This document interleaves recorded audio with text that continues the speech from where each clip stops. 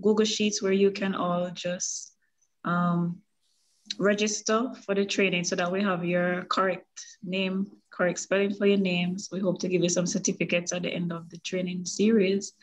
So please just complete the form. The chat is there if you have questions and anything that you want to leave during the presentation, we can leave it there.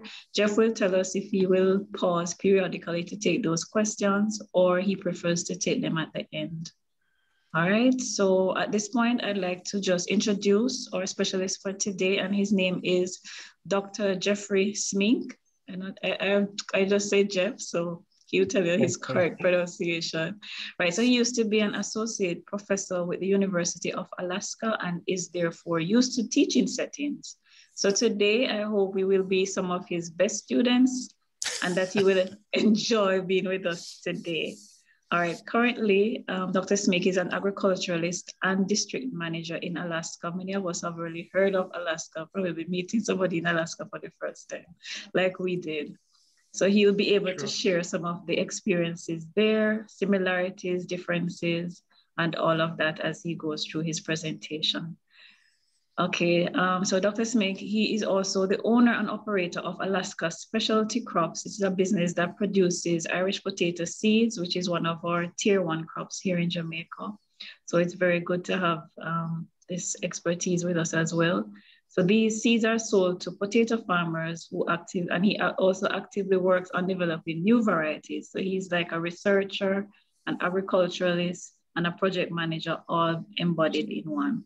Additionally, Jeff is a licensed pesticide applicator and will therefore have a good understanding of our own ways of managing our crops here in Jamaica. So we hope to learn more about that side of it. Dr. Smeenk is a practical and hands-on person, nevertheless. He develops and rents specialized farming equipment. You can view some of his YouTube demonstration videos with these tools, and we'll share the link with you in the chat throughout the course of the training. Today is our first session, so it is my pleasure again to once more welcome you, Jeff, virtually to Jamaica, and we also look forward to a future visit when things are back to some form of normalcy. So at this point, I'll hand over to Jeff. He can tell you a little bit more about himself. Today is really for you, our participants. We want to hear more from you. Jeff is new to Jamaica. He has not visited, so he's just in this virtual space with us for the first time. Today's session should be about getting some more information about who you are, what you're doing, you know, how many of you are actively growing, and some of the issues and concerns you have. So I'll hand over to Jeff at this point, and he will tell us how he wants to flow. I don't have a presentation ready to go because I'm not sure what we want to discuss at this point. So what I was really hoping for is if the growers can tell me about their operations and what issues they might have that I might be able to help with. So if you don't mind an open question and answer, if we could just hear from the different locations, how they're growing, what they're growing, and what production challenges they have. I will try to keep some notes, and then we can come up with a strategy on what to present, what lessons to create if possible. Would that work? Sure. So at this point, we're going to open the floor for discussions. So you are free to turn on your mic if you wish to speak. And as you speak, please introduce yourself and tell us where you are on the greenhouse spectrum. So today our focus is general agricultural greenhouse practices, good practices. So we're just focusing on you today. And then our next presentation will be a fully formal presentation from Jeff's side. So feel free to turn on your mic and ask your questions.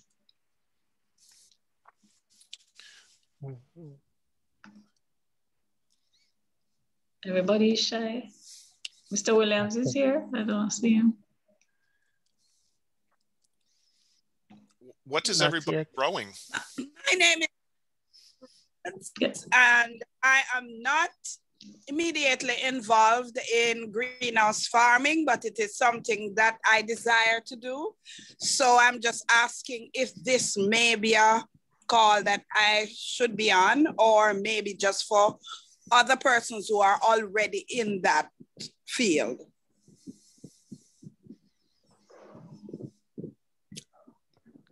All right, so Anne-Marie, you say you're not currently growing anything in a greenhouse setting, right? You mentioned something about a herbal kitchen in the chat.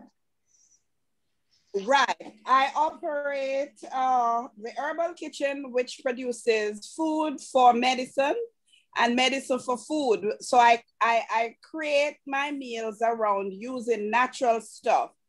But my desire, because I have land, is to start growing my own vegetables using some different ways of doing stuff so I can get better yield and more nutritional stuff. Okay. So you will be basically going more organically, right? So your interest would be more producing in a, are you doing in a shade house or are you doing it in the open field? Presently, I do small amounts just around my home, but I am looking based on what I am seeing and experiencing with persons wanting me to do much more would mean that I would have to consider doing this, having my own space so I can have freshly grown vegetables and other stuff at the ready at all times. Okay. Okay. That's the advantage with this type of production system. You can do it year round once you have the proper, you know, mechanisms in place and all of that. Jeff, anything to add to Anne-Marie? What crops are you interested in growing? I want to grow lots of different kinds of greens that I use for salads and for juices and so forth. Tomatoes probably, and cucumbers and all those kind of vegetables, sweet peppers, so on.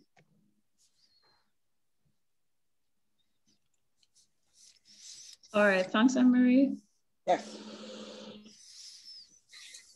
So maybe, maybe I misread the thing, but because of my excitement and wanting to learn, I jumped on the call. Welcome, and we thank you for your input so much. Definitely. Hello, hello. I'm in the Midland area. Is it Sheila? I realized Anne-Marie wasn't finished. Nonetheless, my name is Jeffery Smith. Jeffery. You probably never heard it before. Okay, so today I wear two hats. I'm an entrepreneur and I want to go into farming. Presently, I'm signing off with land from SCJ Holding. So they started me off with 2 acres. Other than that, I am the director of Empower to Soar Foundation, and we seek to reach out to persons who are, you know, less fortunate. We seek to reach out to youths, and one of the reasons why I connect is because presently we have as member over 70 farmers, and also I engage farming groups with over 11,000 farmers. And you know, we have partnered with Heart Trust through the foundation to offer trainings in vegetable crop production with the farmers, which we have a few parishes and we still tend to work onward. The thing that I have recognized is that a lot of farmers are not really engaged or informed as much as they should about smart technology in farming. And that is what I want in my personal project, for it to be all technology. I did a training with Med in aquaponics, and I love it. I love the setting, the fact that you can be growing fish and vegetable at the same time in that one system. And I really want to learn more about hydroponics and the greenhouse technology in itself. And so to make a model, so these farmers that are engaged, they can see that it is possible. But the other thing I want to present is, or I would like for you to touch on, is different methods. Are there any different methods to reduce the expense? Because I realized that to set up a greenhouse structure, based on my research, it is pretty much, and the foundation will reach out to get grant fundings and so on. So that's why I'm engaging with this, because we have some proposals in and waiting on responses. As we know, we have, you know, different kind of organization that can guide us through the process, but information is never too much. And therefore, I am open to hear more, to learn more, so I can share with these farmers.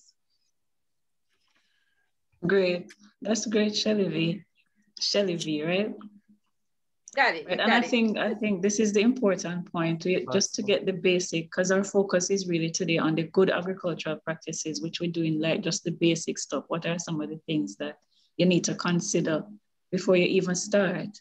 Because, you know, as you said, it's costly, but at the same time, does it pay for itself in the end? So yes, at the onset, it may be capital intensive. It may require you to put out a tidy sum, but over what period would you make that back as against another method? So thank you for that input. And as I said, I have a personal project that I am planning, I'm working towards.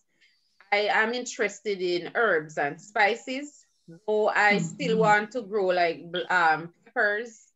And even though I learned that some of these crops can, you know, function in open spaces, open field. So basically, I'd love if you could say to us, what are the greater advantages growing in a greenhouse, a protected greenhouse system compared to open field, especially for like crops that can, you know, you can grow them in both settings. Right. Ms. Smith, what expenses do you envision, and what do you want to reduce your expenses in?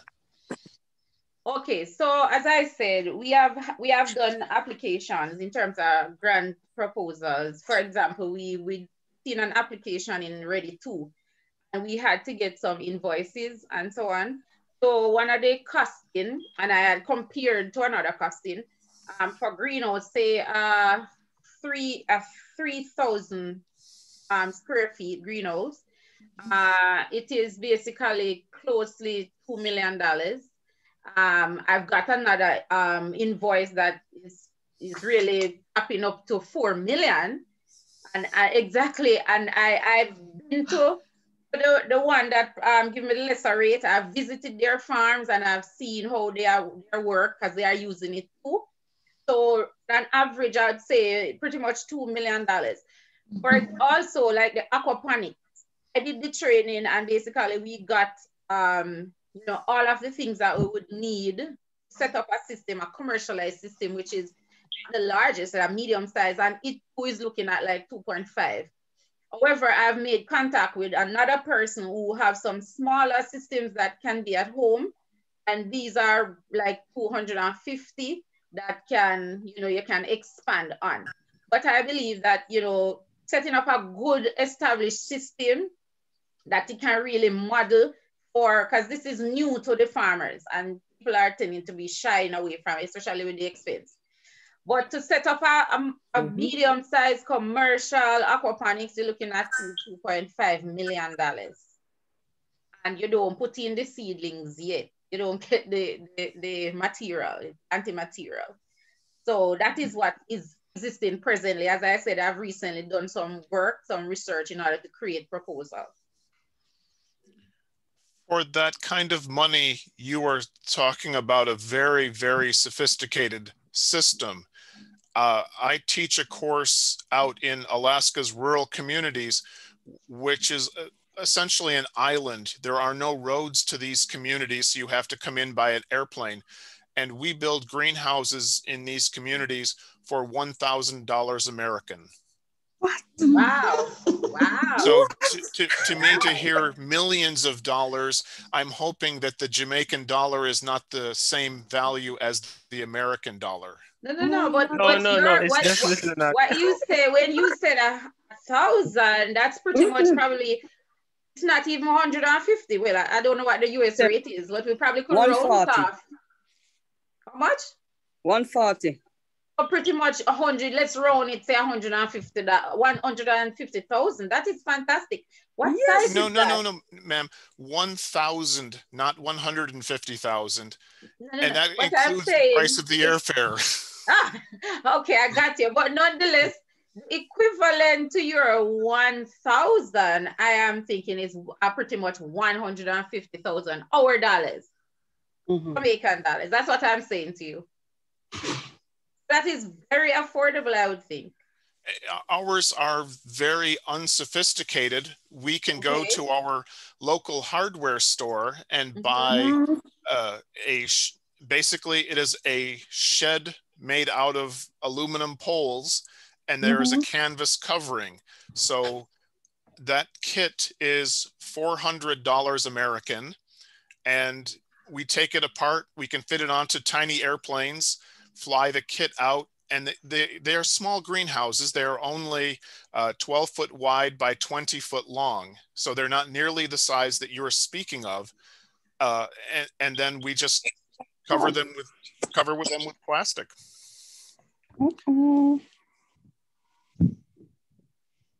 Right. Okay. So that's introducing the idea that, and the concept behind greenhouse, or what we prefer to call protected agriculture, is that, you know, there are ways and means to do it. You may not start at 3,000 square feet. Maybe you break that up into 4. And you could start at 500 square feet. Definitely. And then you add to it as you go along. But you do it in such a way that it will lend itself to taking the addition. But, you know, Jeffrey's bringing the concept that at the end of the day, you don't have to start with that large square footage, especially if you're new to it. Because you'll have to learn about the crop. You'll have to understand the production system and all of that. So that's part of the advantage of starting small. You learn as you go. That is so good. I thank you so much, sir, for answering that question so promptly. I'm feeling excited already. Thank you.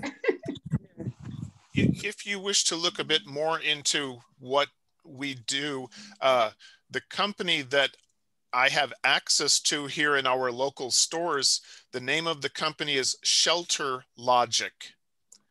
And they make Shelter Logic, and they make kits where you can have instant garages. And my daughter and I, we built one of these kits on the farm here, and it took us an afternoon to build that 12 by 20 kit, just to make sure that we knew what to do when we got to the location. So it only takes a few hand tools and some carpentry tools, and it goes very quickly. So when I have workshops in the remote communities, it's usually a one-day event, maybe 2 days. Okay. So I'm thinking that you've had experience. Since you have had experience, you probably could say, you know, in terms of, is it that durable just the same as the others? I'm just testing, measuring while I go. It is not durable. It is so inexpensive that if a storm comes through, I tell the customer, just cut the plastic, just sacrifice the crop, because the structure is not going to stand up to either your hurricanes or our violent storms here. Okay. It is a different strategy. So for $1 million, I would have a very strong high tunnel or greenhouse that would stand up to a hurricane. For $1,000, I sacrifice the contents and don't destroy my frame. I just cut the plastic and walk away from it. Okay. So that is saying to me that it's planning is important also, especially to say when we're expecting a hurricane season. So if I'm going to start with this, I'd better start with a certain time of the year to experiment and see how useful it is. Not just for the high tunnel, but for your crop production. Okay. So they work together. This assembles so quickly that here in Alaska, because we have so many feet of snow coming down, very few people would keep their high tunnel covered or greenhouse they would not keep it covered year round because the snow would cause it to collapse and fail. Oh. So all of our growers will start to put the plastic on their hoop house or high tunnel in usually April, so that the majority of our snow is done and they can get their crop ready. So the house is protected when we don't use it, and the farmer, they know they're going to assemble their house a week before they're going to start using it. Okay. That's how they protect it. All right, great, thank you. Here in Jamaica as well, when there's a hurricane, an impending storm or hurricane of a certain level, greenhouse growers sometimes tend to do that. They roll back the plastic, they lower the plants just to anticipate and wait for the storm to pass. And then they go back in and they restore the plants, put them back on their trellises, return the plastic, that type of thing. Right, so the structure, we're starting at a good point. And the idea is your structure is important, but it should not be a deterrent, because there are other methods, other types of structures that you can look at, as in the one that Jeff has suggested. You may not need to import it, but if you see what it looks like, you can probably model it just by going to your local hardware store. All right, there's a question. Can you read it, Mr. Sim? Oh, it says, I have a water system that eliminates chemicals and increases chlorophyll by 30%. Been looking for this a while. What's the take on that, Jeff? She says, I have a water system that eliminates chemicals and increases chlorophyll by 30%. I have no idea. How do they measure that, and why is that important to you?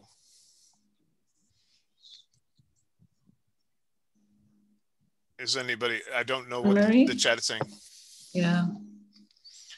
Anne-Marie, how do you measure to know that it's 30% increase? The system has been around for a while. It is something that is used in Europe and Japan and Australia. But I've had the system for a while and trying to find a way to use a greenhouse system, how to set it up so that I can install the system using regular water than not being nearby a river or anything like that. I can use any kind of water. Oh. Is it a filtration system, or why do you want to invent your own irrigation system? That sounds like a lot of work to me. I understand, Jeff, but it is it's not a lot of work, and that's why I was very excited about it. It is a simple system that you am able to put in, even now a tank with water that I've seen really, but in small areas, and see the results. The big thing about what I'm looking for is learning how to set up the greenhouse so that I can maximize on it, getting more stuff done. I would like to caution you about learning too many pieces at one time. If you are trying to learn how to build the greenhouse, I would advise you to not try to learn how to do a new irrigation system. Work at one system at a time, because otherwise, if something goes wrong, you don't know which piece is the trouble. You have too many things going on. Okay. Okay. Thank you. Jeff, there's another question. Andre is asking, how do we make a greenhouse resilient to drought and flood? Again, flooding is very difficult because it's out of your control in general. If that's what you mean, if the creek or river is rising and floods you, that is nothing you can do with your greenhouse. The other way around is a bit more easy to work with. One of the best strategies for making a greenhouse or any soil resilient or resistant to drought is to have a lot of organic matter. The organic matter acts as a wonderful sponge in the soil. So when it does get water, the organic matter itself will absorb the water. And then when it goes through a period of no water, then the plant is able to pull the water out of the spongy organic matter in the soil. I would think, though, as we look at the higher value of a shade house or greenhouse, you don't want those plants to be under drought stress anytime, because that's lost money from your pocket. It is one of the biggest priorities here in Alaska for greenhouses to never let the plant be thirsty, because you sell water. You sell water in the form of a tomato or in the form of a pepper. If I can constantly keep water into those plants, those peppers will be as juicy as possible. Those tomatoes will be as sweet as possible. And if you're getting paid by the pound, you are selling water. So never let that plant get thirsty. Great response. Right, so Jeff, you're saying that in terms of the flooding, having that buffer is always good, but I think importantly, the first thing is selection. You need to have proper site selection when you're gonna build a greenhouse. If you know, as Jeff said, if the creek, the river runs this direction, you know that there's no possibility that a greenhouse will do well there, because you're gonna have humidity and all different disease and pest problems. So the first thing I think, was it Dwayne who asked the question? The idea is, where am I going to put this greenhouse? You don't just go on a piece of land and because that space is available, you just put a greenhouse there. I think Jeff can probably elaborate more that the way you orient that house is very important. I would prefer to put the house on higher ground if possible. Let it flood outside of the greenhouse, but not in the greenhouse. Make sure that there's good drainage, that when a heavy rainstorm comes through, it sheds off the house and that it has a way for that water to leave the area. We have this issue in Alaska, even though we have a very dry climate. When we have 3 or 4 foot of snow next to the greenhouse and it melts, then we have it very wet outside of the greenhouse, and that moisture moves through the soil. So we have to get rid of that snow so it does not melt next to the greenhouse. You don't have to worry about snow, but it may be worth making a drainage ditch outside of your greenhouse so that as the water comes off the greenhouse, it leaves the area and doesn't have a chance to flood the area. So to me, if you could put the greenhouse where it is higher than the surrounding area, then the water has someplace to go to. Right. And as Jeff says, we are selling water. And at the end of the day, if you have a greenhouse, remember it's a roof, it's a surface area, it's naturally going to collect water. The idea is that water should not be wasted. We should really be collecting every drip of that water to be fed back to the plants. So this is a very good question and comment. Andre, thank you for that, because a lot of times persons in the past have come and said they want to set up greenhouses. And when I probably have a discussion with them and let them know the water requirement to run a greenhouse, the nutrition required, it's not for everybody. It's not for everybody because it requires a certain level of, resources. So if you need, you cannot starve a plant and expect to get good production. Jeff makes the point several times. We're selling water. So I think one of the most critical elements in greenhouse production is water storage, water accessibility, water quality, everything water. I learned for the first time today that we're selling water. So that's so hilarious. But in essence, Nobody wants to go and buy a shriveled pepper, a shriveled tomato, a shriveled cucumber, do we? No, what you're buying is a lush tomato that was fed for the life of the crop with water. So thank you so much for that, Jeff. Can I ask a question? Oh, I'm sorry, I didn't put my hand up, but just a quick question as Jeff mentioned the water. I am thinking, can we harvest that water? Is the system strong enough? Have you ever done it? Where you can have the little gutters things and the shed the top there in order to catch this water.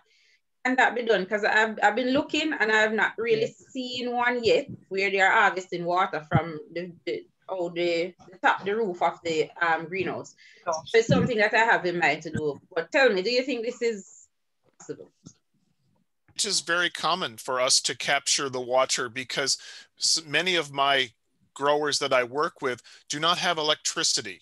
So they don't have the ability to pump water. So they are collecting it from the roof of the greenhouse through gutters. And then from the gutter, it will go to the recycled 300-gallon container tanks. We call them IBC, but they are basically the cubic containers that are all over the world. Chemicals and large food quantities are shipped in them. They are 275 or 300 gallons. They are all over the world, and they're wonderful plastic containers. So they will hold 300 gallons of rainwater.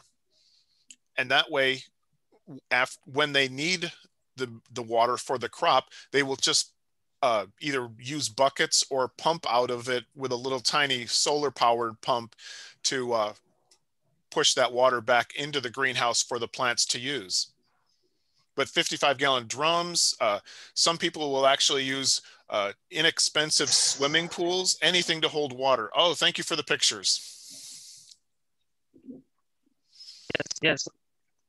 These are pictures of some greenhouse, and the pond is one of the first things that they put in. And these ponds serve probably 25 houses. You know, if you only have one house, you won't need this size, right? And the roofs of the house they have these gutters on it.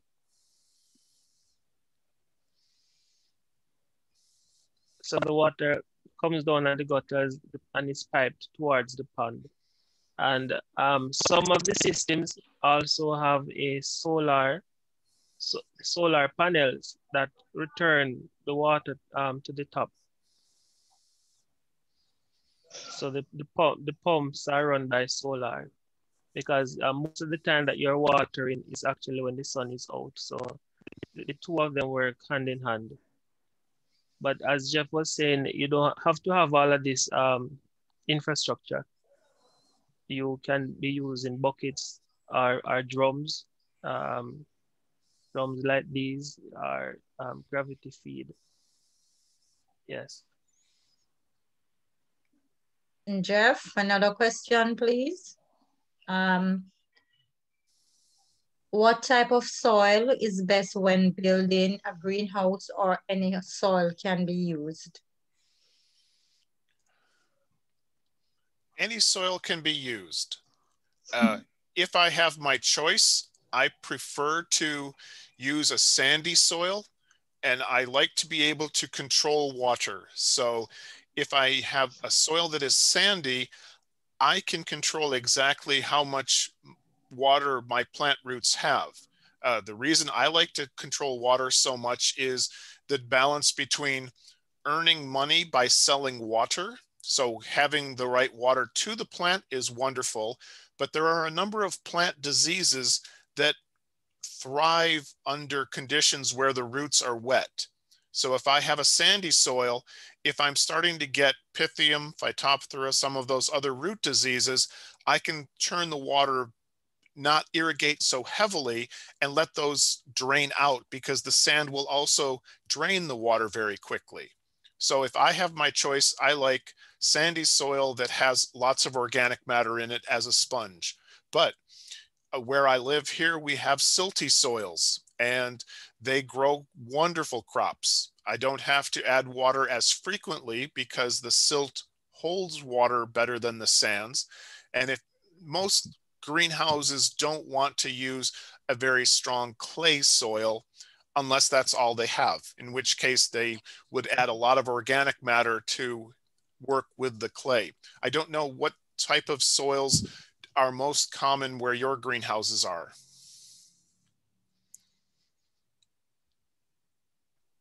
I think there's a general mix throughout the country. There's clay soil, bauxitic soil, sandy loam.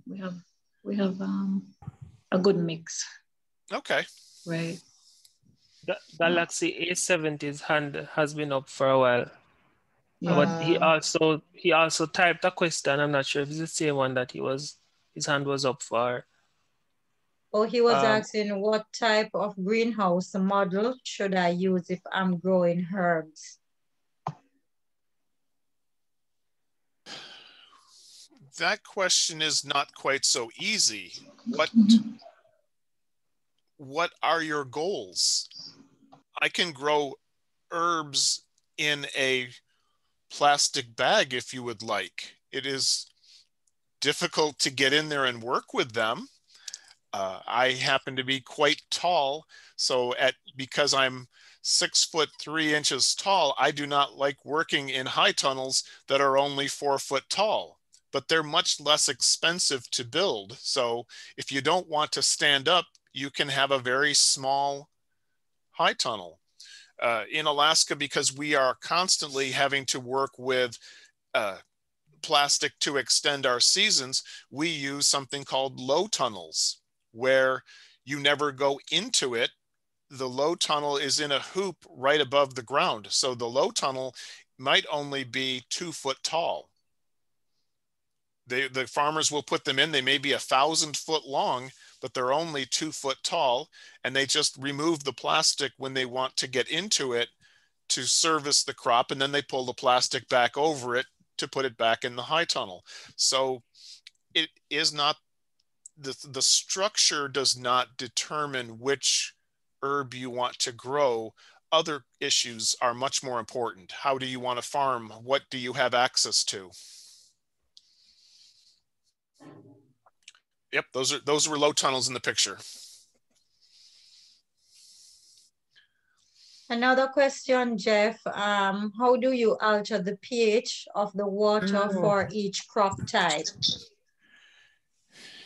How dramatically do you have to alter the water for each crop type? That is very difficult to alter the water for each crop type. We would try to alter it one time for the best that works for the most crops. Sorry, Jeff, the question was pH, not pH, water. pH. But that's what I mean. I would not make a pH for cabbage and a different pH for lettuce. I would find whichever pH works the best for everybody and then alter it. So if you have the water that is in a smaller tank, like a 55-gallon drum or an IBC container, that's fairly straightforward. You take the pH meter, you find out what the water is, and then there are any number of appropriate chemicals that you put into the water, and they will change the pH to whatever you want to. The pond is much more difficult. That's so much more water that would be more challenging to change the pH. And if you want to get very sophisticated, there are systems that change the pH as the water is being pumped from the pond before it goes out into the greenhouse. But at that point, you're looking at thousands of dollars. So it is much less expensive to change the pH on a 55-gallon drum basis or a 300-gallon tank. So consider doing that on the smaller scale than on the whole pond. And that's not really that expensive. A small pH meter is probably $50, and then whatever the chemicals that are available in Jamaica to raise or lower the pH. Right, so that's tool number one, a pH meter. Correct, and you need a pH meter for liquids rather than a soil pH meter, which is nice because they're less expensive. All right, great. And many of our greenhouses here, a commercial greenhouse would have a pH meter that just lives in the greenhouse. They always want to know what is the pH of their watering solution. It's a day-to-day or a weekly decision that they're making sure that the pH is where they're expecting it to be. Right, so it's a lot about precision, right, Jeff? Yes, ma'am. Precision. All right. Good afternoon. Good afternoon. Andre speaking. Go ahead, Andre. All right. I have this question. How do you spec your irrigation system based on the type of minerals, or if there is iron forming bacteria in the water? How do you spec your irrigation system so they are not, they serve over the life of your greenhouse, the longest possible life cycle that you can get out of your irrigation system? What kind of irrigation system do you speak of? Okay, so in Jamaica, we have very irregular rainfall in some areas. So there is heavy reliance on mulching and other type of dry farming.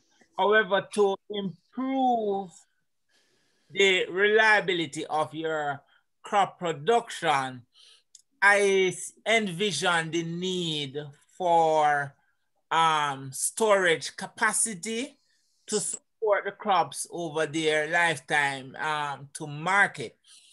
So my concern would be, how do I do analysis of the water that I have access to so that I can spec the irrigation system accordingly? So for example, if the water contains heavy minerals and iron-forming bacteria, then there is a possibility that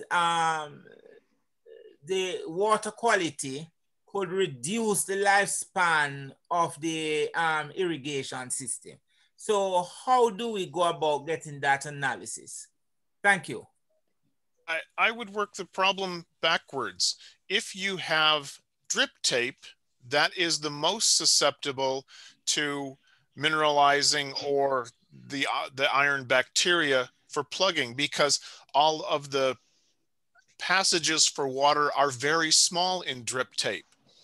And in drip tape, people expect to just throw it away after it gets plugged up.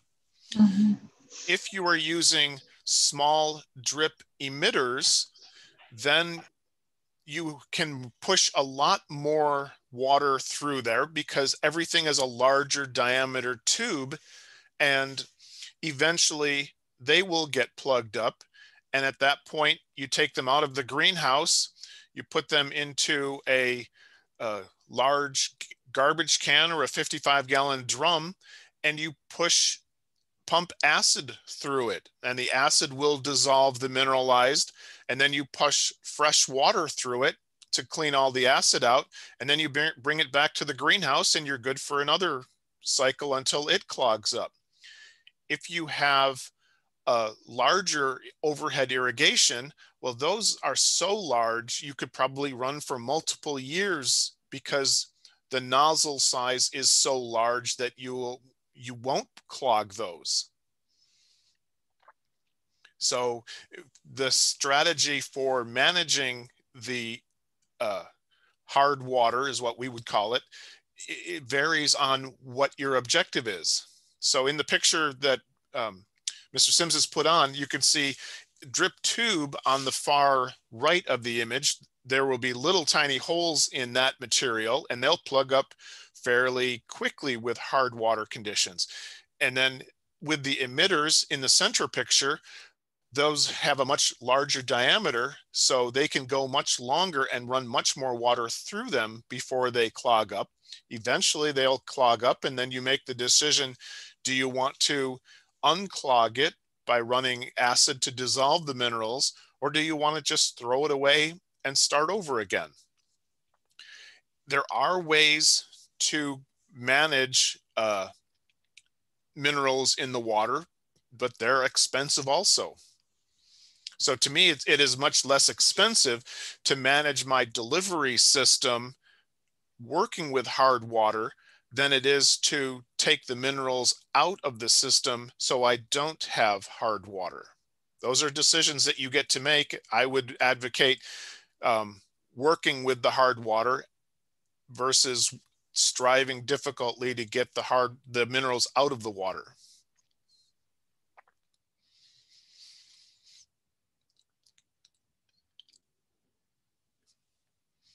Another question, can vinegar or baking soda used to adjust the pH of the water? Yes, but it takes a lot of it. Vinegar, the vinegar that you can drink is a very weak acid. There are commercial vinegars that are so concentrated that they would be poisonous to drink. That could be used more effectively, but otherwise, the vinegar that you cook with, it would take a lot of it to lower the pH, and baking soda actually goes fairly quickly to raise pH.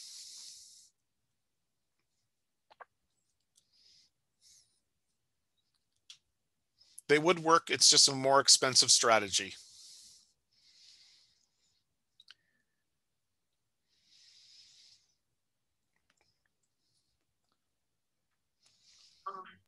They're commercially available chemicals that are available here in Jamaica that are used to like flush the lines periodically. Yes, Jeff. So we do have access to the necessary chemical for that process. So once you're up and running and you realize that there's an issue and it's time to flush, then you just flush. It's a process which we're not getting into the details now, but it's available to have it done. And there's probably a season where the greenhouse is not actively needing the irrigation, and that's the time to pull the system out, check all the pieces that you're not leaking, but also anything that is starting to get clogged up, it's time to flush it. True. So just like your house where you have to maintain it, you do have to maintain the greenhouse and for it to perform optimally. So that periodic flushing of the lines is also an important part of your production cycle. Simone? There are no more questions in the chat just now. All right, any questions from the floor then? You're getting, everybody's realizing it's technical. Eh? It's technical, but it's doable. There are other persons who are doing very well at it. So don't be daunted if it sounds, technical for some of you who are thinking about it. And I'm interested in knowing which crops the farmers are growing and what kind of problems they're seeing, so that as I try to help with a presentation, I know what you would like me to talk about.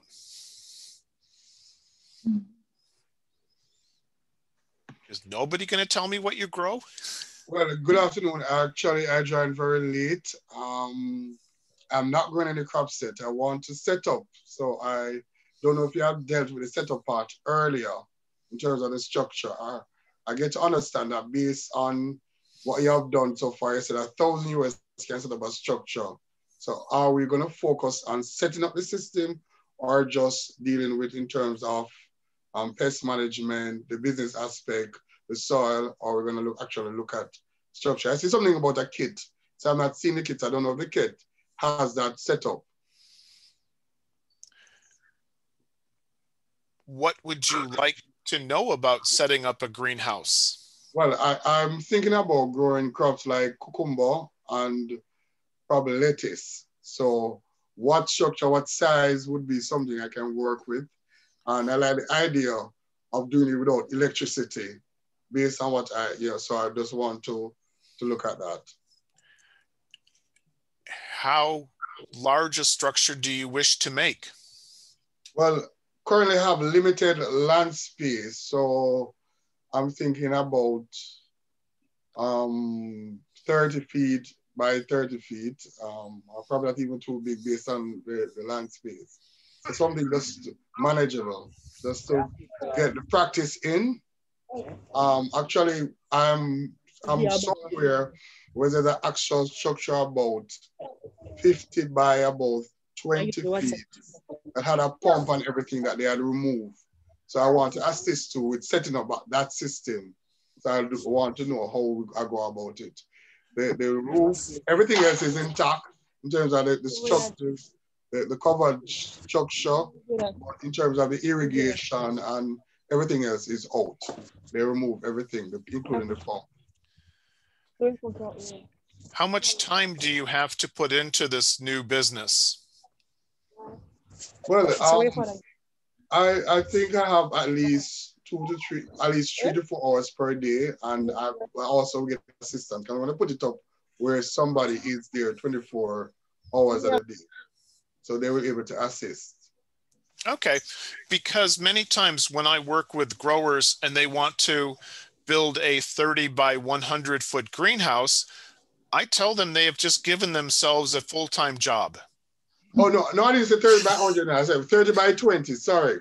Yep, so that's what I mean. You've now given yourself 3 hours a day in order to keep that busy and make money from it.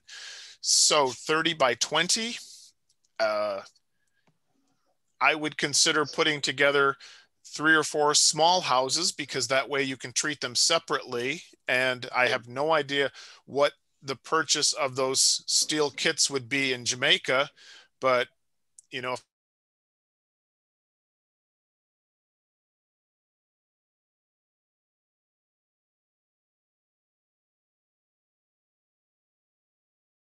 Jeff, you're on mute. Hello?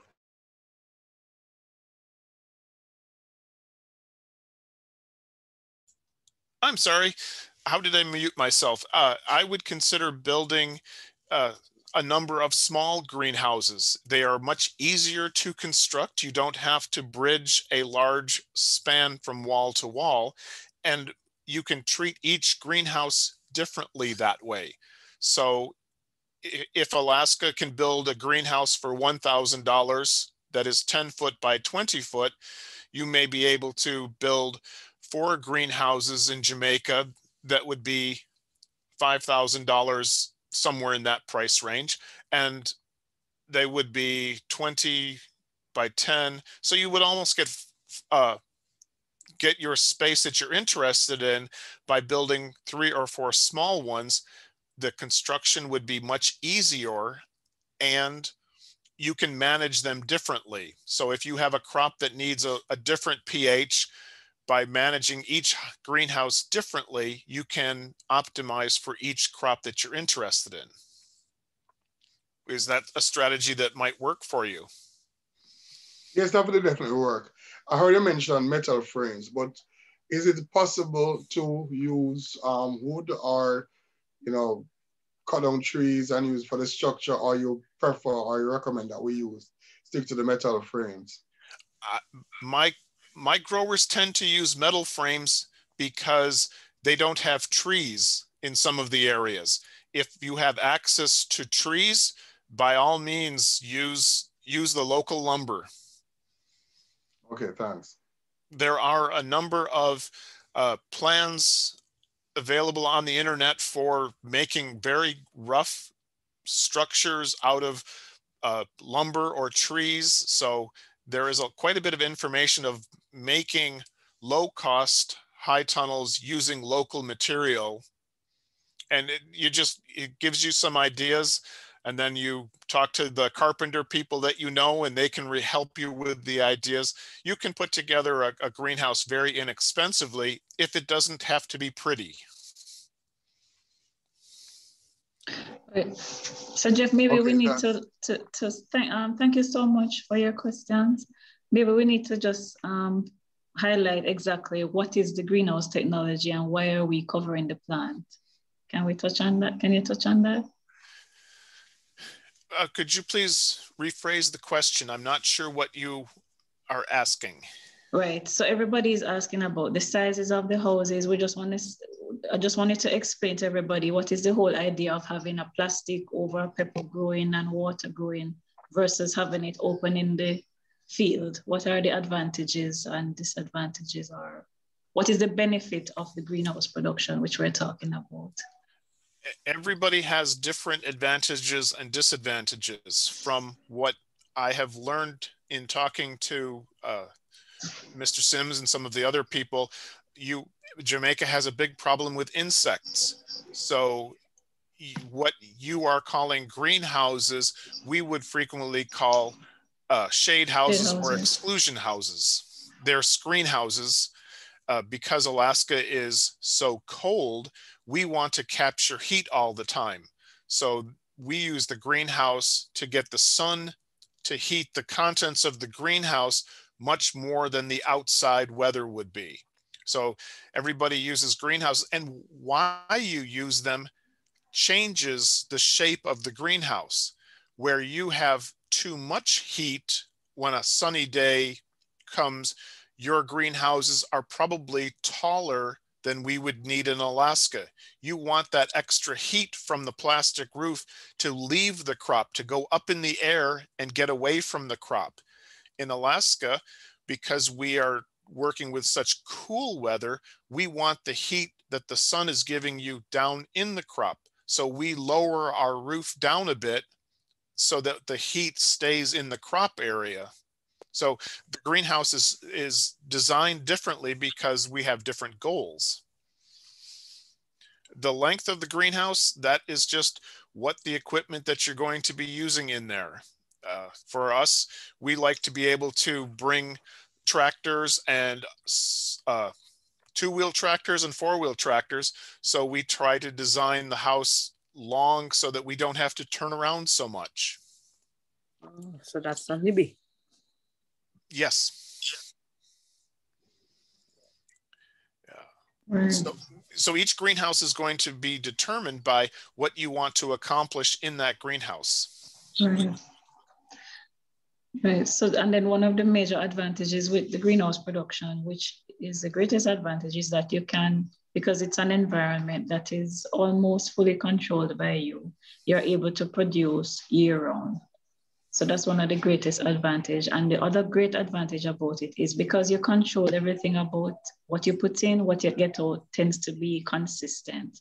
So the size of your fruits, you also monitor that throughout the crop so that you end up with a lot of uniform peppers, uniform tomatoes, and uniform cucumbers, whatever you're growing. So those are some of the advantages, and those are some of the reasons why persons adopt to greenhouse. I'm just using greenhouse production, but as Jeff has said, in its true definition and form, what we really have here are a lot of shade houses and protected structures. In regular greenhouse, you can drive through and reap and all of that.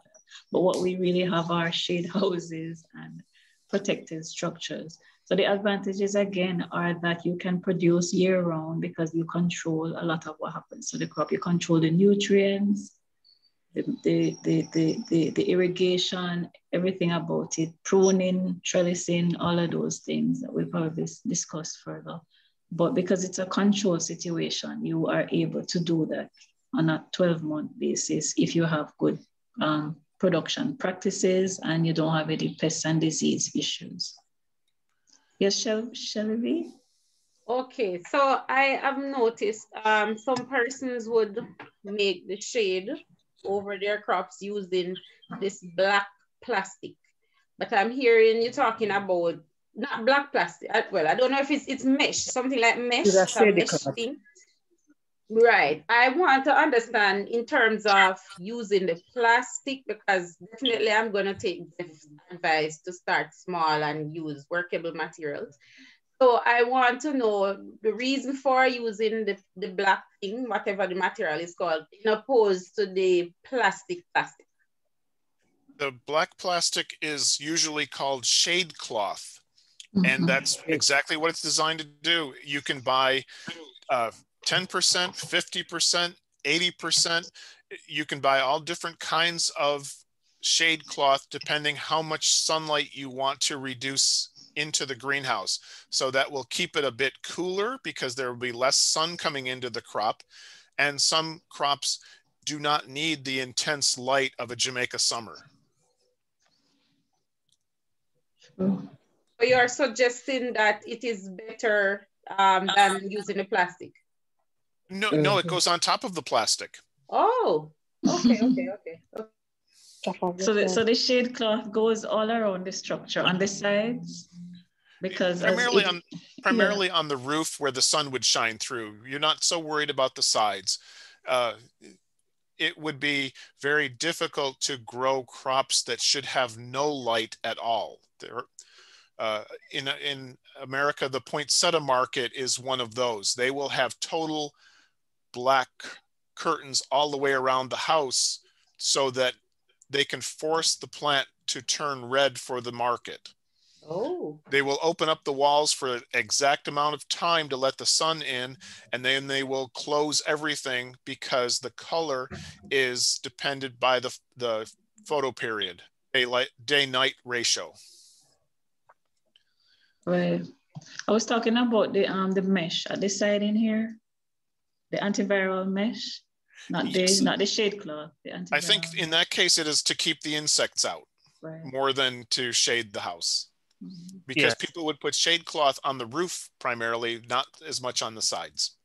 Right. Yes. The smaller growers tend to use a lot of the shade cloth, and And when I travel in southern United States, a lot of the landscape industry tends to use shade cloth because they may not want the crop to grow as quickly. Right. So the ornamental folks tend to use a lot of that. Yes. Yeah. Same here. But the regular vegetable crop producers, this is what their most structures will look like here, Jeff. Shade cloth on the side, the roof for heat, UV to allow, right, and the UV plastic on top. So these are done whether it is a metal frame or a wooden frame. Most times the houses will look something like this. And with the split level, I assume that is mesh on the top so that it will ventilate heat out very quickly. Is that correct, or is that plastic? It's mesh. Okay, so that will cool the house quite quickly. Yes, but not all of them. These are the more expensive structures. I guess when Ms. Sullivan was sharing for the ones for Ms. Shelley was sharing the ones for 4 million. I guess these are the type of structures. The ones over here in the right, without this type of structure, this is made out of metal. The ones over here are made out of wood. Well, both prices that I quoted, it was metal. So I was getting a better deal than the, yeah, definitely. Oh, good. Very good. Maybe you should come to Alaska to buy greenhouse kits and carry them back to you if they are so inexpensive for us. Well, this Jeff, I could probably buy them online and you send it because I'm afraid of the cold, you see. Oh, it's not that bad today. But we do our foundation, we do get a 100% waiver. So definitely when we want to buy and once we can contact you and get the kits, they can be shipped to us and it reduces our expenses.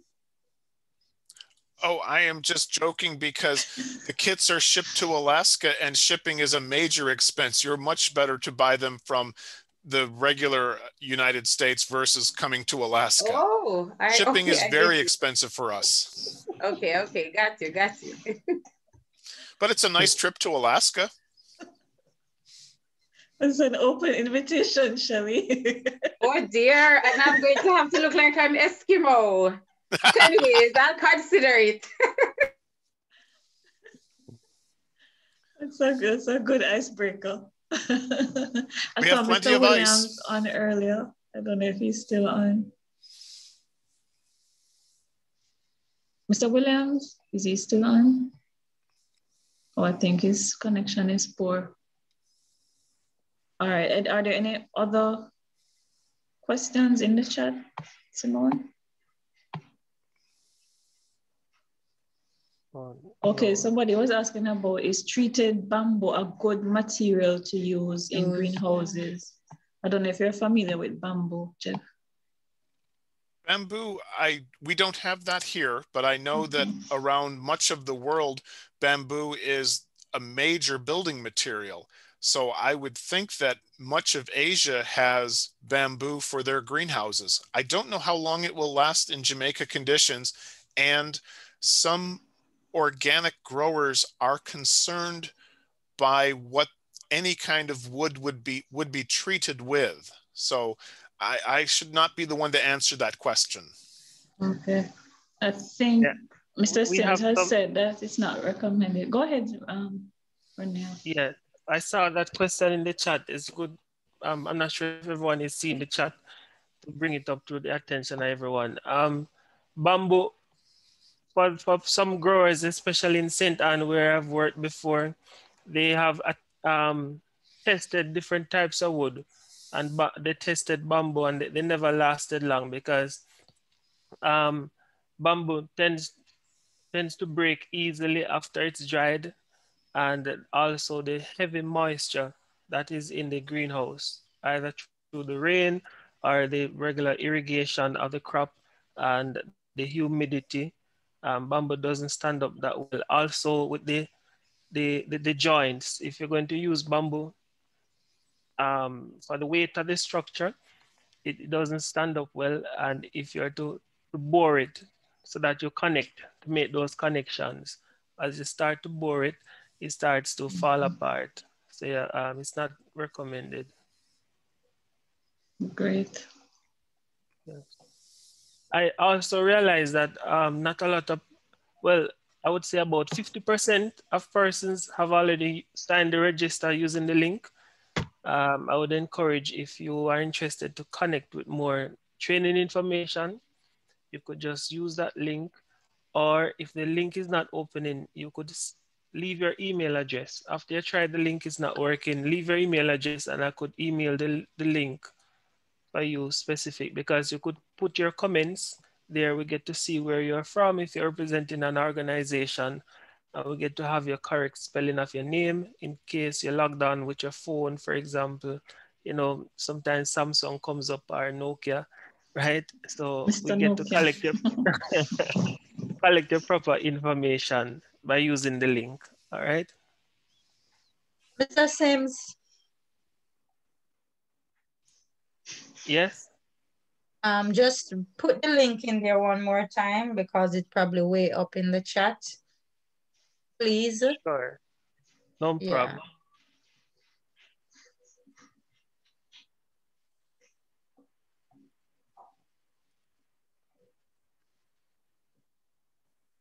All right. And a lot of persons came on after it was posted, so you could just share the link is now in the chat. So. Good. All right, so are there any other questions from the field or feedback? It doesn't have to be a question. You can drop your feedback as well. Good afternoon again, Andre. I have one other question. Now, in terms of being able to time your output at a time when there's not a glut, from your experience, because to be able, if I'm gonna commit $5 million to greenhouse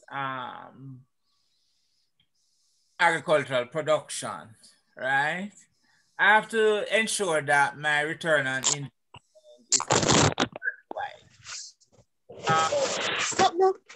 and I do know that for some like tomato and escallion and so on, they have a difficulty defending the price at certain times. And if I'm going to be using the greenhouse type of production, which would have invariably certain fixed costs associated with it, including depreciation, because I'm almost sure that once you have erected that greenhouse, it's not going to be easy to find alternative persons to rent it to and so on. It's going to be difficult to demonetize. How could we incorporate multiple crops in the greenhouse production such that we reduce the risk of an over-reliance on one crop and suffer losses due to low prices in the market? If you had not thought of the answer to that question ahead of time, why would you bother to build a greenhouse? That question is so powerful in agriculture. If you do not see an answer to that question, you probably shouldn't build a greenhouse. The whole point of the greenhouse is to be able to have a crop to hit the market when the prices are the best for the crop. If I don't need a greenhouse because outside production is coming in, there's no point in spending the money on the greenhouse. You do not want to fight in the marketplace against the growers who don't need to use a greenhouse for their production because their costs of production are so much lower. You want to have that question answered before you even consider building a greenhouse. You know what part of the year the price for tomato is the best. So then your question becomes, is a greenhouse the most effective ways to get that tomato on the market when the price is the highest? If your answer is not a strategy on how to hit the market when the price is high, don't build a greenhouse. I'm sorry that my answer is so nebulous, but I don't understand why you would have a greenhouse if you don't have a market for the crop before you even build it. Right. That was excellent, Jeff. Excellent question, discussion, Andre, because they're saying at the end of the day, are you going to be guaranteed a market? So this is where we are now. So we're discussing marketing right now. Can you guarantee that you will have a consistent market from January to December at a price above your cost of production? You guys have to answer that. You live here, you know what the market is. It's unpredictable. It's not guaranteed. So I think it becomes a personal decision for you to say, okay, am I willing to take $50 per pound for 3 months of the year so that I can have $150 for the rest of the year? It's a decision that it has to be personal because there's no guarantees when it comes to the market right now because of COVID and the hotels being closed. Greenhouse production has been suffering a lot. I have friends who have greenhouses and, you know, it has really affected them because really and truly, a lot of the greenhouse production goes directly to the tourism sector. Why? Because it's a higher quality product and it meets the bar for the hotel industry. So maybe 50% or even 70% of local greenhouse production has normally gone directly to the hotel trade. I know this, I deal with the suppliers. So it's an excellent question. Everybody should ask themselves, how am I gonna sell these produce? Can I get a contract? Am I gonna target the local market, the supermarket, the hotels? Can I get into the hotels? So it's a very excellent question. And as Jeff says, if you're not able to answer that question definitively with some amount of certainty, then maybe you should look at alternate production methods that can also use some of the technology that is used within a greenhouse. You can also use it outdoors. Maybe you can start by irrigating a crop outdoors as against just doing an open field rain-dependent crop. So this is very interesting. And these are the nitty-gritty questions that determine, who is suited for greenhouse production or not. Do you have another job that you can rely on when you're not producing in the greenhouse? Is it going to be your full-time job? A person who is doing something full-time versus part-time, their level of risk varies, right? Yeah. So some of these are the questions you have to ask yourself. Andrea had a follow-up question? No, this is Andre Anderson. Oh, other Andre. Yeah, not a question per se, but I just want to say to the person who asked the question earlier that in your crop production or agriculture production in general, one of the things that we continue to make, one of the areas where we continue to make mistake is to try to recoup the cost that we would have put in one crop. Greenhouse or shade house or productive structure, whatever it is. This is something that you should amortize the cost of maybe over 10 years. And so if you are getting 2, 3, 4 crops per year, you set aside a little of that cost for the cost of the house, and you look at all your other costs that go into that crop. And that is where your cost of production is going to be. And then you add your markup. So the fluctuation in price should not be something that is affecting us. And particularly, this is one of the areas where greenhouse or protected structure can help, because if you are able to produce consistently and at high output from your production, then you would not depend on the fluctuation in price that will cause market price to go up and down. But what you will be doing is structure your pricing around your cost of production and then add a markup for your profit. And if you were to do that, one of the things that you will be able to do is to give your customer a consistent supply at a consistent price. And so they will not go somewhere else when the price is low, because they know that they can always get from you and they will always get it at that price. And that is what is going to bring the stability that we want in the agricultural sector. Yes, good point, Andre, and thanks for joining as well. It was the same thing I was going to share. When you're a co-host, you can't put up your hand. but it is the question about the instability of the market. A lot of persons will have it, and I think the persons growing outfield, it's more of a concern to them because they're trying to get this one crop to get back the returns. In a greenhouse, you can also be more heavily invested in hybrid seeds. And most greenhouse farmers, they do not use the regular seeds that are used in the open market. So it's a higher quality of seeds that would give you a higher production, and even for a longer period of time, because you're providing water and all the necessary nutrients that the plant need. So for example, a tomato plant, probably in the open field, you only harvest 3 times or 4 from it. In a greenhouse, that same plant is taking you into months. And a sweet pepper, I was on a sweet pepper in a sweet pepper greenhouse that the farmer was harvesting for close to 1 year, for the same crop.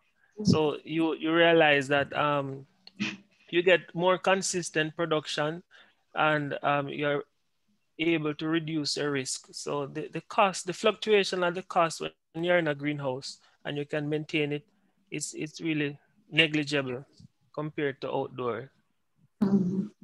Okay, go ahead, Shelly V. You have had your hand up for a while. Okay, thank you. First of all, commendations to Mr. Anderson in his presentation, the approach of seeing farming as a business and engaging farmers. I'm finding that this is something that they don't do. You know, they might be excited about what produces and, you know, like an hobby. And therefore, that's where they get into trouble, because they don't think the process and really think about your cost structure, revenue stream, so much things wasting and so on, instead of using it to do other byproducts. My question though is, and how can I intercrop in a greenhouse? I understand some about it in open field. What can I grow together in a greenhouse? What can you sell? It doesn't matter what you can grow. If you treat this as a business, the most important piece is, what can you sell? I don't care what you can grow. That's just a hobby. Well, what I was considering is in terms of some kind of crops might be, for example, I would know that I could grow cassava and pumpkin intercropping, and because you know whatever disease might not affect one might not affect the other, or if I'm treating one, it might not, you know, necessarily. That is really where I'm thinking. Is there that you do that consideration that if you do this, you might be treating this and it affects the other plant? Yes, that is very common, that plants will affect each other. I would have to recommend talking to the Jamaica Extension people, talk to the other farmers, talk to the professionals that you have access to. They will know best which plants grow together best. Yeah, that's a good question, Jeff. Especially coming from the open field mindset that you would try to intercrop. In greenhouses, it's rarely done. Most times it is one crop, one specific crop. I've seen minor intercroppings, but it's more likely when you're trying to do a little experiment. You probably grow broccoli and cauliflower. You know, you might grow those two together because they're kind of similar. But most times, because the type of crops that are grown in greenhouse profitably, the major ones, sweet pepper, tomato, right? Those two crops, they basically stand on their own. And most times the farmers don't try to to deal with both, because they do different management system in terms of how you would care for the crop, and it kind of complicates things when you have both of them in there. And with fruits and ripening, if you have your tomato produce it ripening in the greenhouse, the ethylene that is produced by that can affect other crops that you have in there. So it's rare that you want the same consistent crop production in your greenhouse at most times. Thank you, Ranil. We're gonna ask. I would like to go back to Mr. Anderson for a minute. There were some very powerful things in what Mr. Anderson mentioned. I have only one time seen a greenhouse pay for itself in 1 year. The farmer built a greenhouse for $5,000, and he was able to harvest baby greens, the very small greens, and he sold them to the specialty market for the cruise ships. Alaska has many cruise ships, just like Jamaica does, and wealthy tourists want very fancy salads. So he sold them to a restaurant, and he paid off that greenhouse in 1 year. And that is the only time I've ever seen that happen. And it was such a special case. The other very powerful thing Mr. Anderson said was, not every crop makes the same amount of profit. It is very difficult to get a good customer. So if you're getting a hotel, there will be some crops that you are selling to them maybe at a loss, just so that they don't go to somebody else when the profitable part of the season comes in for you. Maintaining a good customer, sometimes you make a lot of money and sometimes you don't make a lot of money, but it's important to get that consistency so that customer does not go to somebody else. So not every crop of the same, tomatoes even, they may make much more money one time of the year, and they may not make you much money the other part of the year. But having a good relationship with a good customer that pays That is very crucial. Okay, so the other two persons that raised their hand was Ricardo Brown and then Anna. So I'll take you in that order. Ricardo Brown, are you still there? Yes, I was asking what are the strategies I must put in place to ensure that fungal infection is exempt or out of my greenhouse if I'm doing crops like cucumber or like pumpkin. What do I do? Or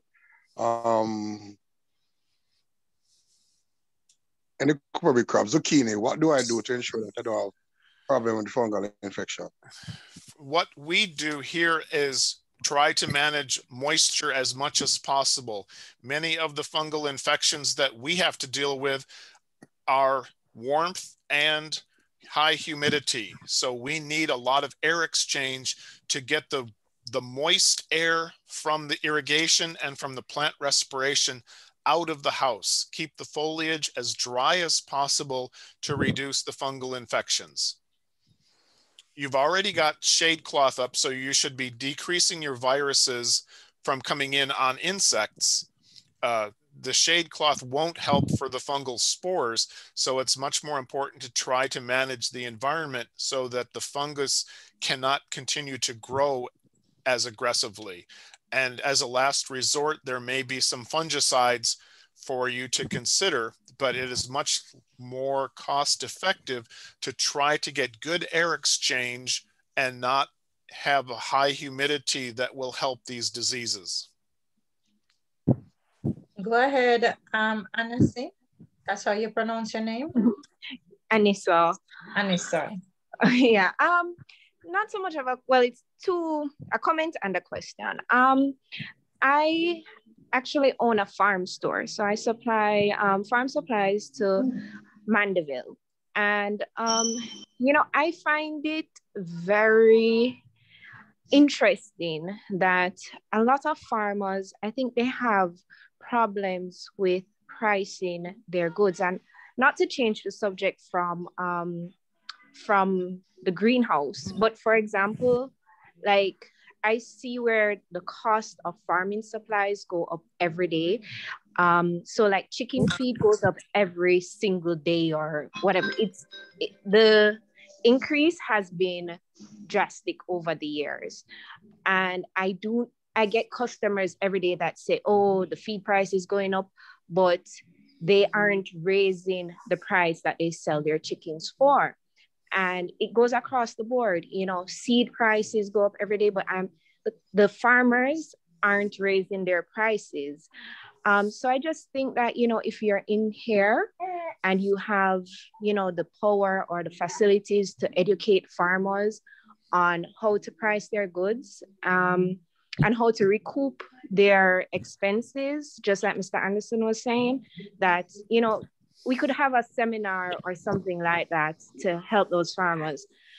And my question is, so once I planted some hot peppers, some Scotch bonnet peppers, and I developed, this is outdoors, not in a greenhouse, and I developed a problem with mites.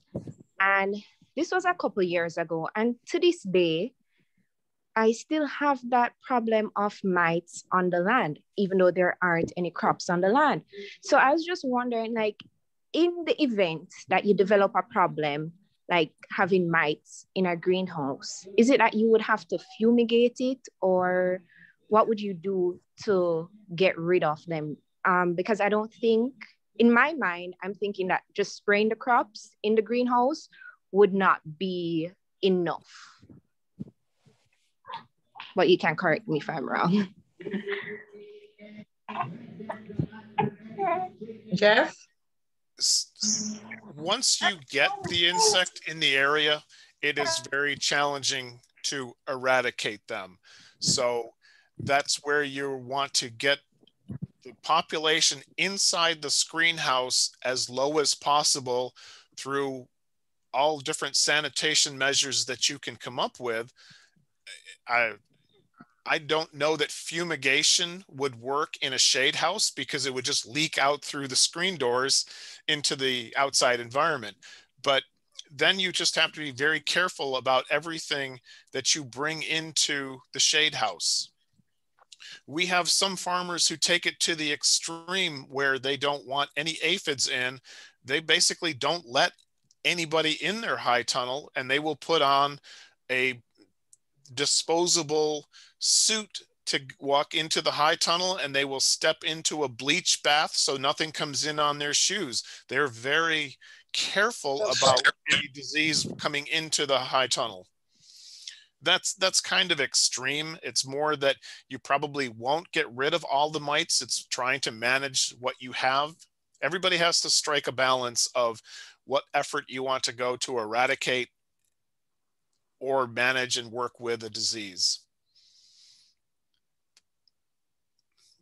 That's a very fundamental of integrated pest management, is how do you manage it to be profitable, but not overspend money controlling something that is not costing you crop production. Okay, the next person would be Shadeen. Shadeen had a question about ideal greenhouse size. Shadeen? Okay. Next person I think is Andre Duncan. Don't know if you're still there. Duncan? Yes, I'm still here.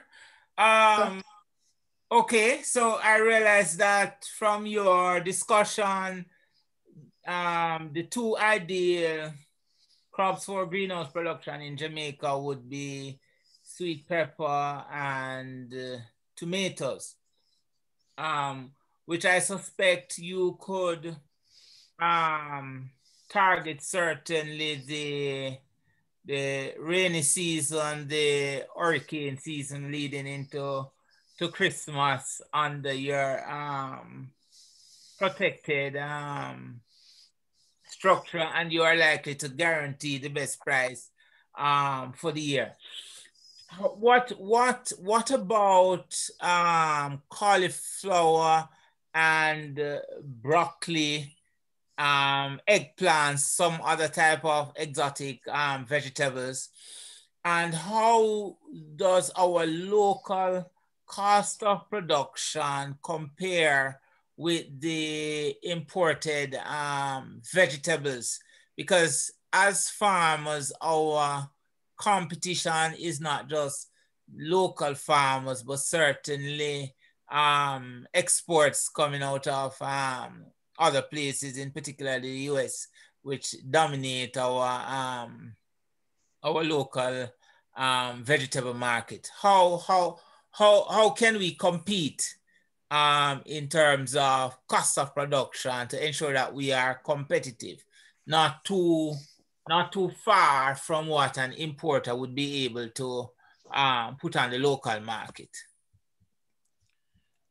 That is a strategy that is thousands of years old and will continue for thousands of years from now. What sets Alaska's price is very common. All of our farmers say our price is set by Seattle plus freight. And what that means is the price that a buyer can purchase it in Seattle, Washington, and freight it to Alaska. That determines our price. So either we have to produce less expensively than someone can get it from someplace else, or we have to market it differently. So we have a very strong program in Alaska that many of our farmers contribute to. It's called Alaska Grown. So this is a very active campaign to all of the residents saying, you should buy local produce. It's good, it's delicious, it helps your economy. So it's a marketing tool of trying to build our local economy, because if you fight only on price, you're going to be probably, in your case, it'll be Miami plus freight. That sets your price. If somebody can buy it cheaper from Miami, but then as a large part of your market in the past has been the tourists. Why, if I come to Jamaica, why would I want to have Florida food that I'm eating in Jamaica? I would be much more responsive to say, I'm eating Jamaica food, and you would sell it to me for a premium price because you're very proud that you're selling me Jamaica food and not Florida food. I have to go back to something you said also, where you were talking about the highest price for tomatoes during hurricane season. So you said you were guaranteed the highest price during hurricane season. And I would like to ask you to think about that. You're not guaranteed anything in hurricane season. This is the most dangerous time that I can think of to have a greenhouse set up. If a hurricane comes, you lose everything because your greenhouse is smashed. So there's a reason for that high price, is because the gamble is so much stronger during hurricane season. So don't think of it as an automatic, I'm getting the best price because it's that time of year. Think of the risk that you're taking if you're trying to get a crop on the market for premium prices when the environment is the most risky because a hurricane could just destroy it. There's a reason for that high price. It's all about managing your risk to an acceptable level. Yeah. I think one of the things that I know is common, the person probably would have been alluding to, is that after an hurricane, the persons who have the setup of irrigation and the whole protected structure that allows the crops to even grow back faster, they are able to re-enter the market and re-engage. Yep. In comparison to an open field that will take a longer time. So usually after a hurricane, not immediately, because immediately there's this glut. And Jamaica is such a small country that we have these great impacts on the market for the slightest thing. And the Christmas season would have increased the price because a lot of farmers produce some crops there, and then person say, oh, the price is high, let me go and plant now. And then you realize in 2 months after, the price gets low because those crops that were high priced, when person saw that, oh, tomato is selling for $400 a pound, they went into the market and tried to produce some tomato. Now it's at $50 a pound. So there's a big price difference when it comes on to it fluctuates, a big fluctuation, right? So the hurricane season is also one of those. I see saw that hands are up. I think the next one is for Shadeen. I think she should go next. Shadeen.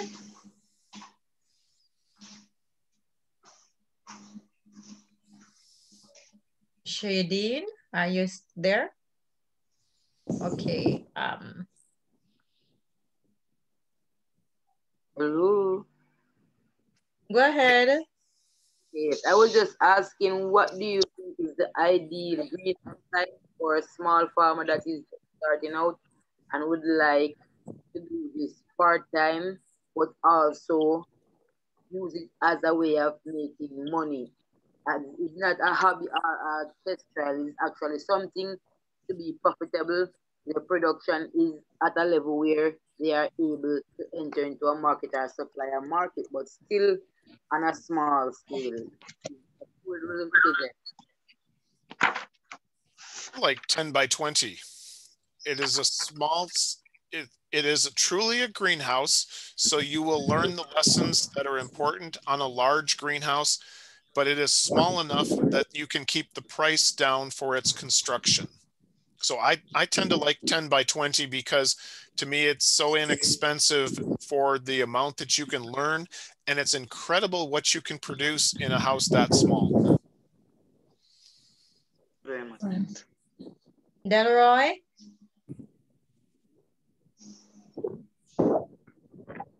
Delroy, your mic is off. Yes. Hi, pleasant afternoon to everyone. I've been a good listener, and indeed I'm learning much from the presentations and even indeed the questions.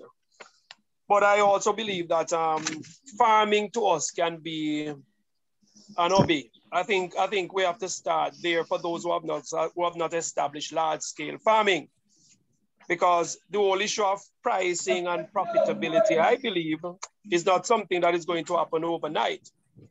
But if we continue to do it, at least we can feed ourselves, we can become good philanthropists. In other words, we can help our neighbors, and indeed we can benefit from the surplus in terms of profit. But I believe that if we want to see it as a business, then we're going to have to develop a lot of what you call demand relationships with persons who will seek to take our produce. And sometimes prices is not even what matters when it comes to relationships. Once you can build relationship with the market over time, and then you can, in other words, as has been said by Jeff, nothing is guaranteed, because you can put in a crop and you lose all of it by some natural disaster. But I believe that you have to plan for that. And at the same time, when there is positives to be gained, you take advantage of it. But most important, you develop a network where your produce can be actively sought after. My input. Thank you, Delroy. Some of that input sometimes has to do with which crops you are growing in your high tunnel or in the garden. When I worked with fruit trees, the farmers had the saying, apples pay the bills, peaches makes the profit. And what they meant by that was apples were consistent. You always knew you were going to get an apple crop and it was going to bring you a little bit of money. It was never going to be a huge amount, but you knew it was going to be consistent. So they would also have a peach block, orchard of peach trees, because that's very hit and miss. Some years it will be incredibly profitable, and other years you will get almost nothing. So they manage their risk with the apples and make their profit off the peaches. So that's how you look at the greenhouse also. There are some basic crops that you know will pay the bills, and there are some that are the gambling crops that make you all the money when it goes right. Good.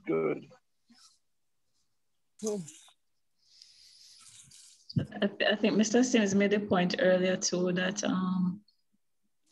you know, you will have a greenhouse growing tomatoes and sweet peppers, but on this side, maybe you have somebody doing cabbages and broccoli and stuff. They're not the mainstay of the business, but at least they probably help to buy chemicals or to help to pay 1 or 2 workers for the week. But your mainstay, your peaches, are your tomatoes and your sweet peppers.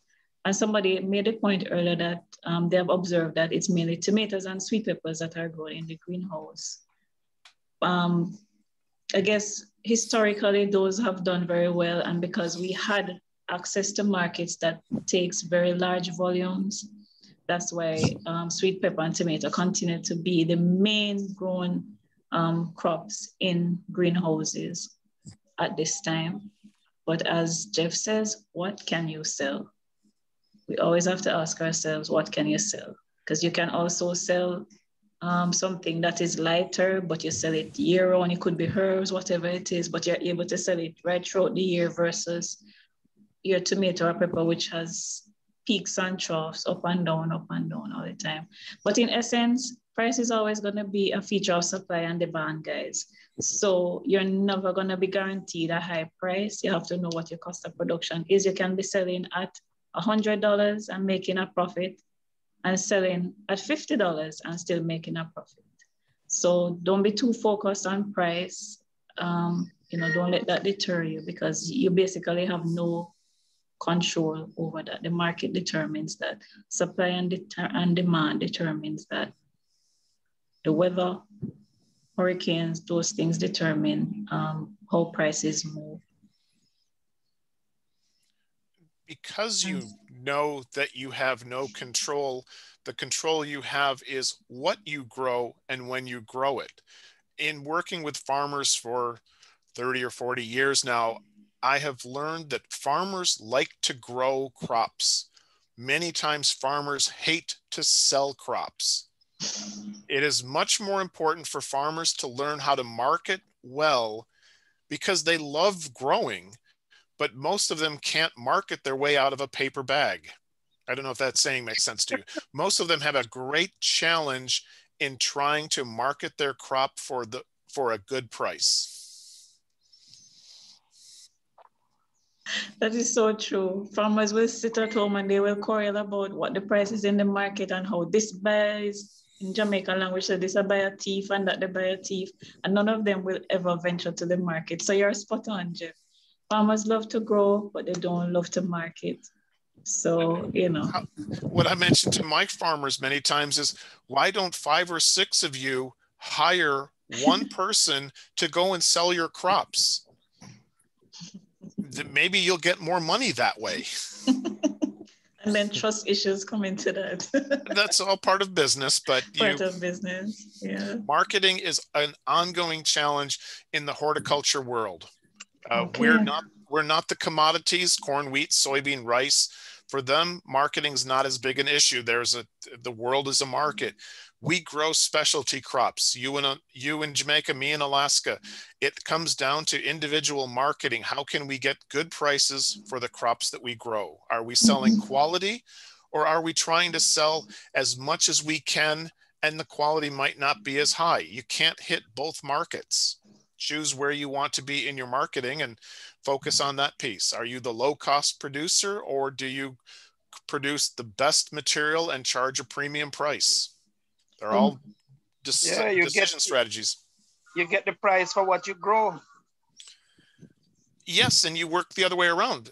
Can I accept something of lower quality because nobody is paying me the price, or do I have to go for the high-end restaurant premium market that will only take the best possible and not grow as much? That's all part of your marketing plan. Yeah. Which market am I going for?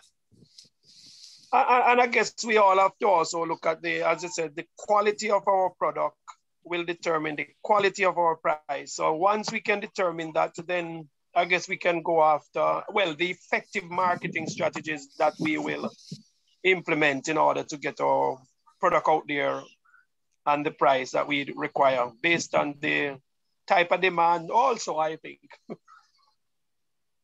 My suspicion is you can make a good living with less than perfect quality. If you recognize that your customer base is not wealthy, then producing larger amounts without perfect quality and selling to your customer base at a price they can afford, you will make more money through volume than if you decided that your market is going to be the premium restaurant that only is, the top price, but it has to be perfect. Those are all business decisions for which market you want to go after. Create your niche. Yes, very much so. Nordian? Nordian? Hey. Go ahead. Yeah, I want to ask Jeff this question. I know that you don't familiar with the climate in Jamaica. How do you think about strawberries in greenhouse out here? Because that's a crop that I don't see like typical Jamaica try to do, but I consider it a good crop. You have to remember that greenhouse strawberries were one of the reasons that the modern greenhouse exists. Strawberries historically would be very damaged if they ever got rained on. So strawberry has a very high sugar content. So if the rain touched the strawberry, the raindrop would go into the strawberry and cause the strawberry to burst. So a lot of our greenhouse technology exists because of strawberries. So they do very well in the greenhouse, and they're especially to protect the crop from rain from above. So I know that they do well. So in that process, because we're trying to say we're going to try, but you're saying the climate out here is too hot and strawberry need a cool climate. So I just don't know. So I'm asking you on your expertise, what do you think about it? There are areas of California which are very hot and very dry, and their greenhouses, their individual greenhouses may be 1 million square feet. Sorry. Wow. And those are for Driscoll's strawberry production. So there are whole parts of Central California where as you drive down the expressway, all you see is solid greenhouses on both sides of the road. And they're being done in the California sun to produce strawberries to sell around the world, all under greenhouses. So I know that the strawberry will tolerate very high temperatures because California is going to get them. And they make a lot of money out of those greenhouses. Okay, thanks. All right, we're 3 minutes to 4 o'clock, guys. Wow. Sorry, not to cut you guys, but for the person asking about strawberries in greenhouses, yeah, I am aware of 2 people who does it. One person is in, I'm not sure if you're familiar with Mandeville. One person is around Hatfield area, I believe, that does it, and they're pretty successful with it. And there's a person by the name of Mr. Murray that does it, I believe, in St. Elizabeth. And I also know of them being very successful with it. So I think it can work from what they have done. No. True, Anissa. She wants a number? Yeah. You need to get runners, suckers. I think it's Abby's Garden. That is Abby's Garden in Mandeville. Yes. I believe that is the name. Yes, and the person in St. Elizabeth, his name is Mr. Murray. His wife was the principal of Hampton, and his son's name is Christopher Murray. That's all the information I have, really. Right. So there's Lester Murray, Alvin Murray, Ricardo Chambers, and Abbey Gardens. So those persons are doing strawberries and are reaping Nordia. So, and based on what Jeff has said, based on the situation in California, I think it's proof enough that you should be able to do it successfully. All right, so we're closing shortly this session. It was an open session, open discussion. We thank you for your excellent participation. You did not disappoint me at all. I promised Jeff that we would be good students. I'll ask him if we were good students. You were excellent. You were excellent students, and I really wanted to thank Miss Noranda for having her phone, because I'm watching a palm tree in Jamaica while it is snowing outside. So thank you very much, Miss Noranda. I had a burning question, Jeff. I had a burning question. Is that a real Alaska background in your background? Yes, it is my boss's hayfield.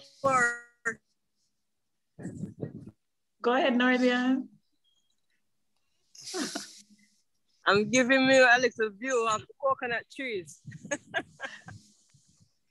We're not seeing it. I said I'm giving me a little view. I'm giving me a little view in the coconut. I very much appreciate the view of the beautiful coconut trees. That's fabulous. Okay. All right. Wow. Can I just drop in a final question, please, as it relates to what Anissa mentioned about pests. So when I did training in aquaponics, it still have a greenhouse structure. And one of the things we learned that you can plant like, we call it grass, but I don't know, otherwise known as lemongrass, as well as marigold. So some of these help to repel certain kind of insect. And I'm wondering if this is a situation that will work all with all greenhouses, whatever you're doing or not, or if it's just aquaponics like I was trained.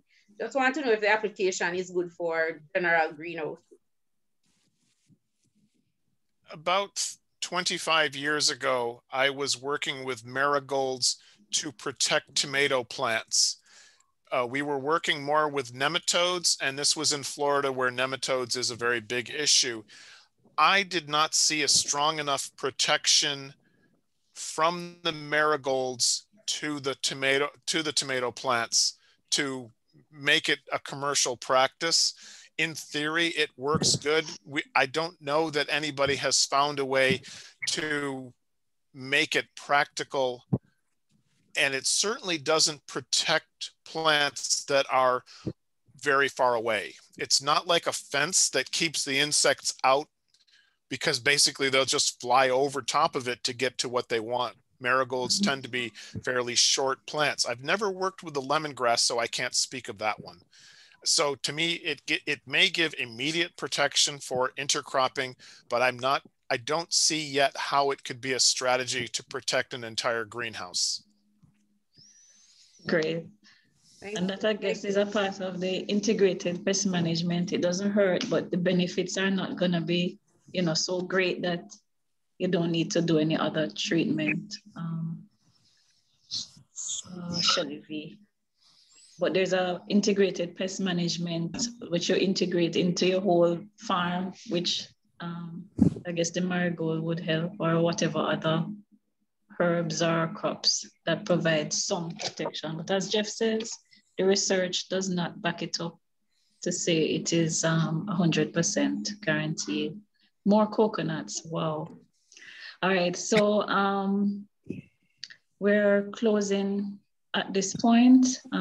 Jeff? 1 minute, please. Just checking. Ricardo, you have another question? Just a quick point. As it relates to the crops, the 2 farms that you mentioned that raise strawberry have been there, and what the one in Sensibet did is it plants crops on the outside to somewhat repel, or crops that the actual insects go to. So I've seen him use the black mint around the edges of his greenhouse. And there's another plant I'm not so familiar with, which the whitefly loves. So actually they go to those plants, or he uses the black mint to repel on the outside of his operation. So that's what I've seen locally. Right. Great. Thanks, Ricardo. So you use every method I have seen possible. A lot of power when you have the trap crop. So the repelling black mint works even better when there is something that you want the insect to go towards and you plant that nearby. Then you have a combined effort where you're trying to direct the plant to something other than what you want. So the trap crop is a fantastic strategy. Excellent. Thank you for that, Jeff. I'm not sure if Andre or Anissa. Okay. I saw Andre didn't lower his hand. I don't think they lowered their hand after they spoke. Okay. All right, sounds good. All right, so we can begin to think about our next session. The sessions were not, pre-organized, because we really wanted to hear from you today exactly where you are, where we go next with the series. So the same method that was used to advise you about this training, we had tentatively set next week, Thursday. I'm cleared fully with Jeff. Ranil, you can probably chime in at this point what the plan was. Yes, great. I'm happy that a lot of persons are on who would benefit from learning, persons who are already in the field and what they're doing, because originally some of the partners that we have for this training, as is the flyer, Noranda Bauxite growers, the pictures that I showed in terms of the structure, their setup, what they've been doing, they've been in an operation for a number of years now, and we have met with them and they expressed some of the things that they're doing and would like to improve on. And we are in the process now of hearing what's going on and also helping on the ground. So majority of the trainings, well, some of it will be tailored towards what they're doing in terms of a specific operation on the ground, and also some other greenhouse growers from Manchester who are also on this evening. So you'll be hearing and getting the chance to see live persons and live farmers, what have tried, what hasn't worked. There was some challenge why some of them are not on this evening, but we expect that going forward, that possibly in another 3 sessions, we could overcap some good agricultural practices, what has worked, what is recommended, what is best, right, for the greenhouse growers. The ones who are in production, it would be like a refresher or sometimes a new knowledge for the ones in production, and for the ones who are interested, it would be, okay, wow, I don't have to make that mistake because I'm actually learning from persons who are in the field, learning what is good, what they're doing, and you save your time and you save your money. So I'm encouraging all persons, whether or not you are actively planting, to come on for the other sessions. There'll be similar Zoom links, and the producers from Noranda, they have agreed to be on for next Thursday. That is confirmed already. So we'll follow up behind the scenes and ensure that we put together something that everyone would benefit from. All right. Pardon me, please. Don't want to impose on it. Will we be taping and uploading these sessions on YouTube or some other? Yeah, there's a need for permanence and open source, so that one, we can tap into it, two, we can share with others, you know, as we push certain production and certain marketing strategy. We will not have the luxury of being able to always have an expert and so on, but certainly open source information and demonstration, even if it is not local, but if you could send us some links where we can go to see things, you know. Yeah. Awesome. That would be That's a good point. Very good point, Andre. Right. The link to Very Jeff, good. to see Jeff in action. Yes, I promised at the beginning. You see, Jeff is an expert, I told you. He really is. He really is. And we love Jeff because he is practical and he is so relatable. Having not been to Jamaica, how he's able to kind of understand our limitations and, you know, advise us in ways that within budget. Yes. Within budget. I'm just very worried about the title of the YouTube video, which might be Alaska Advice for Jamaica Growers. That's just going to be silly. It will grab attention. Yes, and the recordings would be shared. I like how you're thinking, Andre, and we have systems in place, and you would hear more about them further along for YouTube, and also we share the links for the recordings that you can watch on your own time as well. And as Ms. Johnson mentioned, Marsha mentioned, Jeff is a great YouTuber. He can tell you or type in the name of his YouTube channel. You can go on and see what he's doing over in Alaska. And he has made some videos. I watched a couple of them. Fantastic stuff. So we see each other next week, Mr. Sims? Yes, definitely. Thank you, everybody, for sharing your afternoon and evening with me. It is great fun to talk to the warm climate. Can we have a round of applause for Jeff, please? Turn your mics on. After 3, 1, 2, 3. We're going to say Irie. 1, 2, 3. Irie.